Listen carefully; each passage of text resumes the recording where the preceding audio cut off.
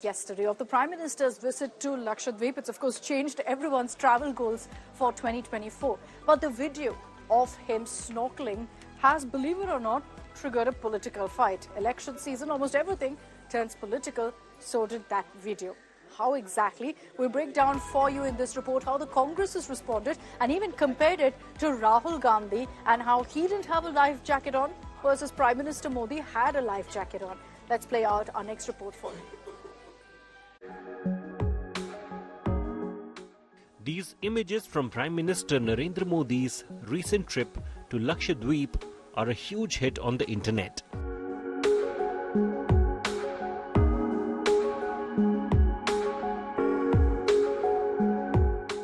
During the visit to kickstart various development projects, Prime Minister Modi was seen taking time off from his busy schedule to explore the islands.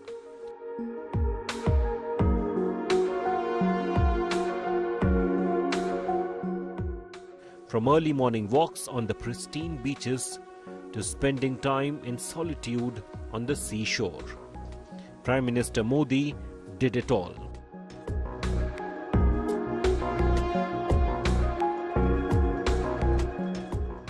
But what caught public imagination the most is him snorkeling and seeing the priceless coral ecosystem.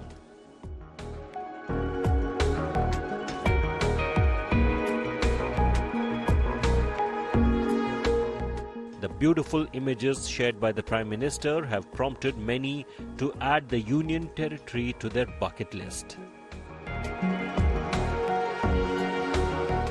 However, the Prime Minister's snorkeling pictures were quick to grab the Congress's criticism. Raising questions on the Prime Minister's trip, the Grand Old Party launched scathing attacks. Drawing parallels between an old video of Rahul Gandhi, the Congress said that Rahul had jumped into the deep sea without any safety apparatus, and Prime Minister on the other end is wearing a life jacket.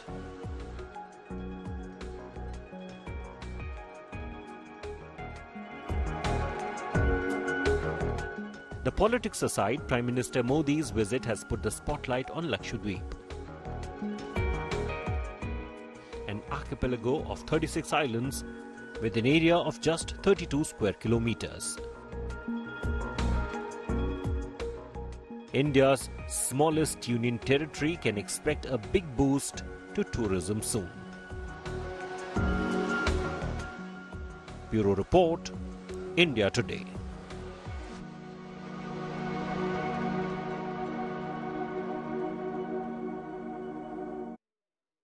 Meanwhile, Gautam Adani has made a comeback. What a comeback it is. He's back at the #1 spot as India's richest man and even Asia's richest. Essentially, he's defeated Mukesh Ambani. And why do we call it a comeback? Because after the Hindenburg report,